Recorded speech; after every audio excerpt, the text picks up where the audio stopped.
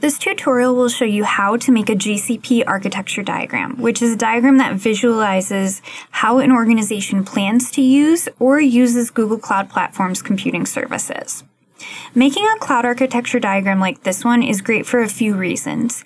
It can help you plan for and implement changes to the services you're using, or it can give you a way to explain the technical details of your GCP implementation to non-technical stakeholders within your organization.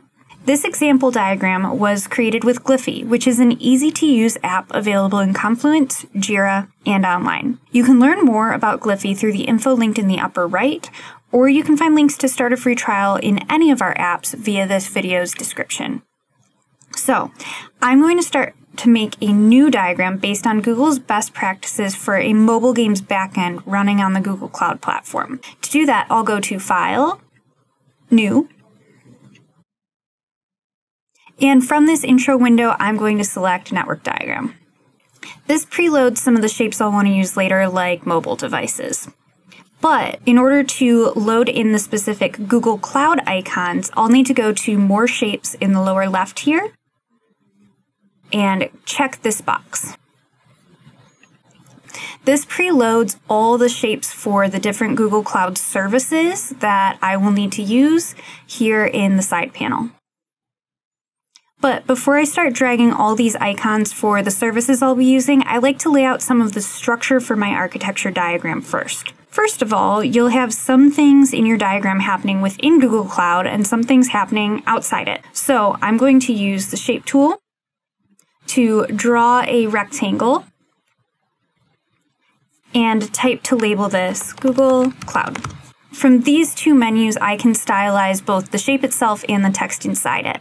So I'm going to add this text above, make it bold, and then I'm going to stylize this shape as well. I want to give it no stroke and a light blue color. Great, and then I can just drag and drop this around the canvas as I need. Next, I'm going to be adding a lot of shapes and service icons on top of this. So I'm going to jump to the Layers panel here in the toolbar and add a new layer to keep things super organized. You can double-click to rename these layers as well. Now on this new layer, I'm going to have my mobile games backend running here on App Engine. This is one of their computing products, so I can toggle through these to find the computing group. And here's App Engine. I'll drag and drop this onto the canvas, and I'm going to make it a little bit smaller here. Now I want to add some details, so I'm also going to draw another rectangle and add some copy inside it.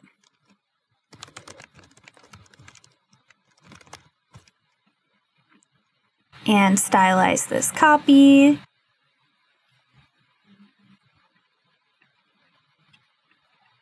And then I'm going to stylize the rectangle as well. I personally don't like a stroke.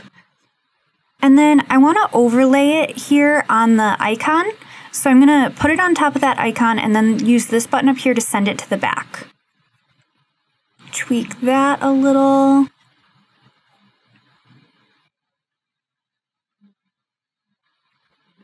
There we go. I like how that looks. So I'm going to select both of these by holding Shift and clicking on both of them.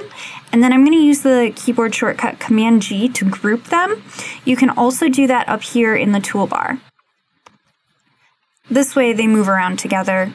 It's a group, super easy to use. And I'm going to keep that in the middle here. From here, Google recommends that I organize my game's database, operations, and analytics in their own groups. So I'm going to jump back to my base layer and add some additional rectangles in here to keep those groups organized.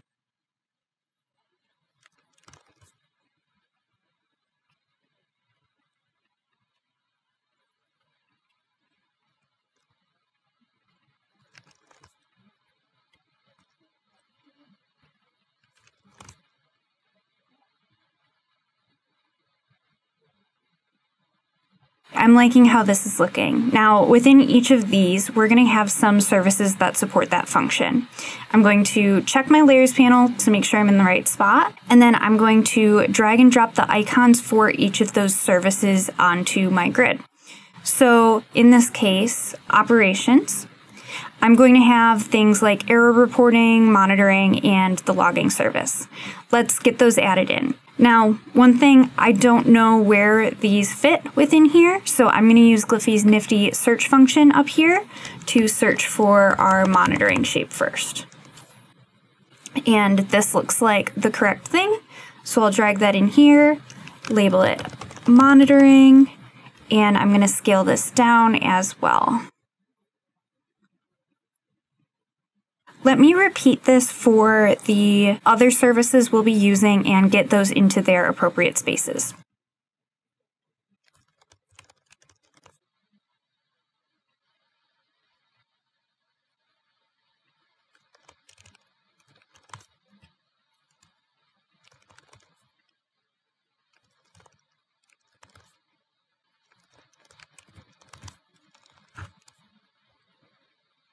Alright, so you can see I'm kind of running out of room here, and there are these green lines appearing. That's because I have this show grid and show drawing guides toggled on in my toolbar. It's a super helpful way to make sure you keep everything organized. So I'm going to give this part of my diagram a little more breathing room, and I'll keep using those grids to keep everything nice and neat.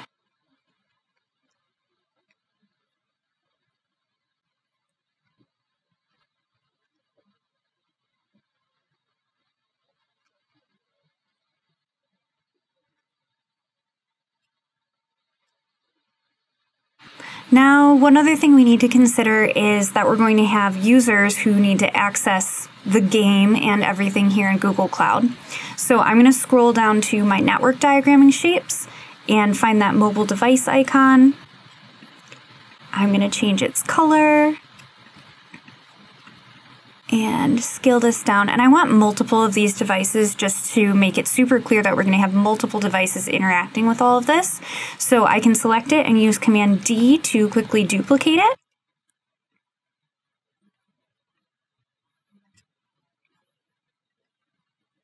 And all these devices are going to go through a load balancer before they interact with this game engine.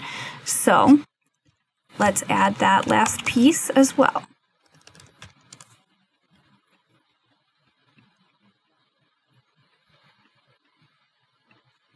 Great, so I think we're done adding all of the services in here at a high level. And now it's time to draw in the connections that show how all of these elements interact with one another. To do that, I'm going to use the connector tool up here, and you can see all these connection points when a green circle appears. So I'm going to go ahead and draw in a bunch of our connection points to get started. And you can click Edit Line Properties here to add an endpoint to a line to show how that relationship is working. Now with the mobile devices, we're going to have two-way information flowing through that load balancer, so I need to add an arrow to each side of these lines.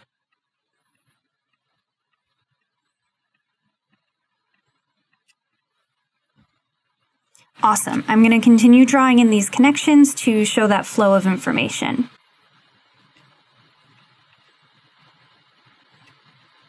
And when you have a spot where you'd rather a label be above or below something, you can change it right here, and that just keeps things nice and neat.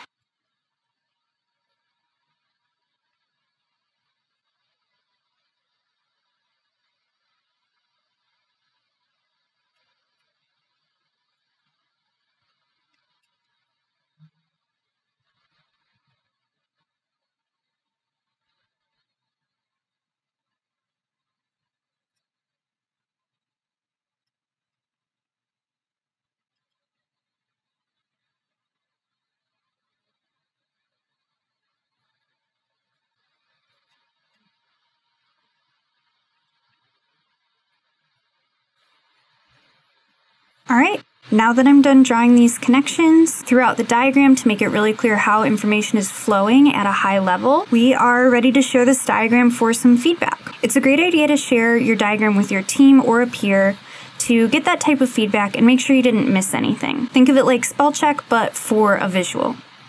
So I'm going to go ahead and save this diagram.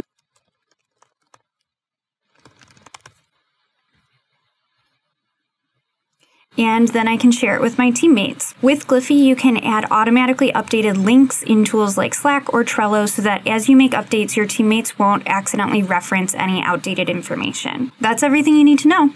If you haven't yet, be sure to sign up for a free trial of Gliffy via the link in this video description or check out more of our video tutorials. You will be a diagramming pro in no time.